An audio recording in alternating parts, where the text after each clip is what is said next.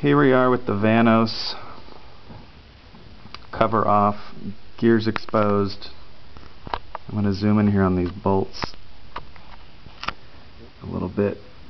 I just took this plate off and I'm touching these with a screwdriver. I don't know if you can see that move. I'm sure you can see that one move. This one moves. Whoa.